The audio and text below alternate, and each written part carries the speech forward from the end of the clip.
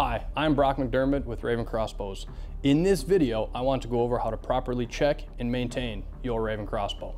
When analyzing stringer cables, immediately replace worn or damaged stringer cables.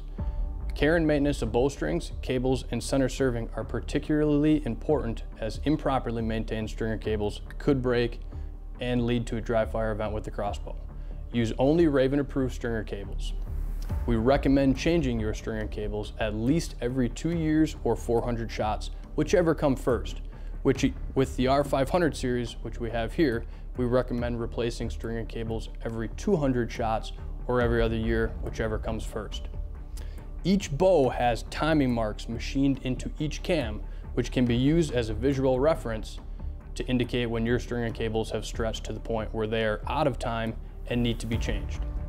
Use of non-Raven stringer cables or firing your crossbow with worn, damaged, or modified stringer cables may cause the trigger and anti-dry fire system not to operate as designed, potentially resulting in an unsafe condition that could lead to property damage, serious injury, or death. Never use non-Raven stringer cables on your Raven crossbow. This will void your warranty. For more information, visit ravencrossbows.com.